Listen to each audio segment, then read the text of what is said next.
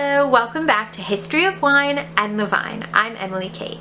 So this week we're going to do a bit of a spotlight on Louis Pasteur. And Louis Pasteur has been very pivotal in the industry. His discoveries really have shaped the industry as it is today.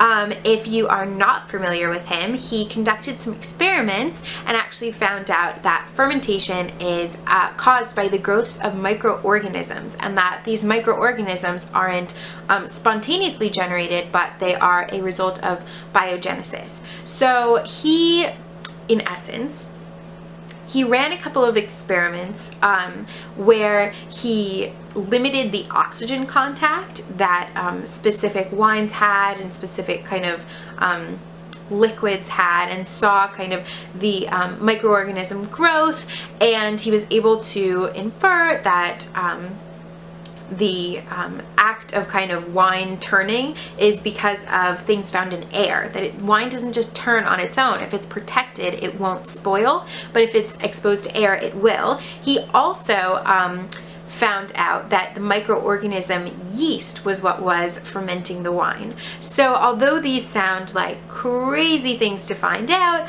they were, and he did prove them, but there were a lot of precursors throughout history that I'd love to share with you today.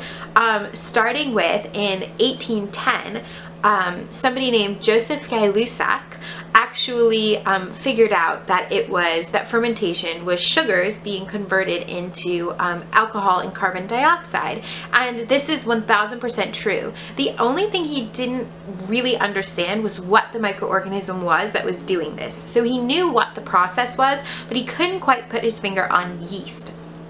So that's where Pasteur came in, but definitely Joseph Gay-Lussac laid the groundwork, we'll say, for that one. Then next we're going back further to the Middle Ages, and in the Middle Ages in Germany, they were making a lot of really high quality wine because they don't have very high yields. The wine was very high in acid, and they wanted to age it, and this really wasn't done in the Middle Ages. The Middle Ages was a time when vintage wine didn't exist. If you had a wine for a year, you tossed it out, you threw it out, you gave it to somebody who didn't have any wine at all. It really wasn't done, and so this was one of the first wines to come out of the Middle Ages and say, no, aging is a good thing, you just have to do it properly. So what is properly?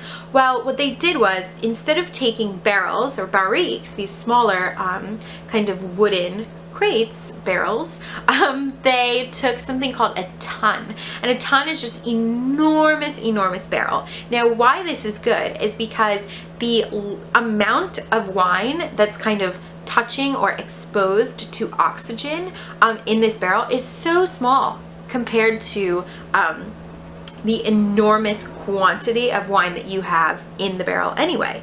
So these tons just limited the oxygen contact, and by doing that they were able to age the wine without it turning to vinegar. So this was kind of the precursor of recognizing that you needed an airtight or as little air as you could have in contact with the wine in order to make it remain sound and not spoil.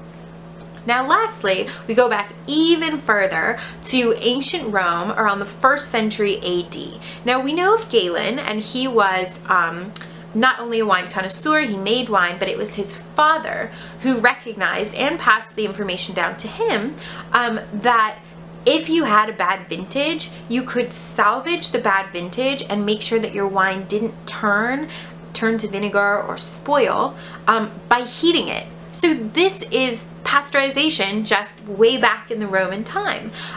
So I find this really interesting that they knew. I mean, they didn't exactly know that they were, you know, killing off bacteria and whatever, but they knew that they were saving their wine from spoiling in bad years by heating it.